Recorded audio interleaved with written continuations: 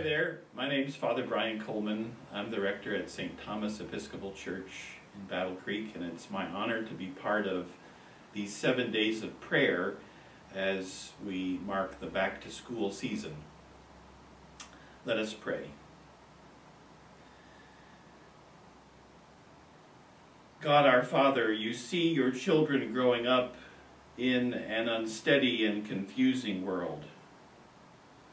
Show them that your ways give more life than the ways of the world, and that following you is better than chasing after selfish goals.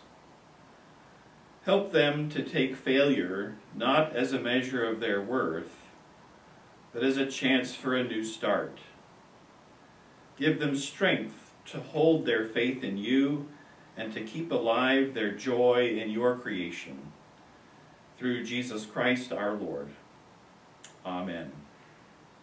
God bless you as you begin a new school year.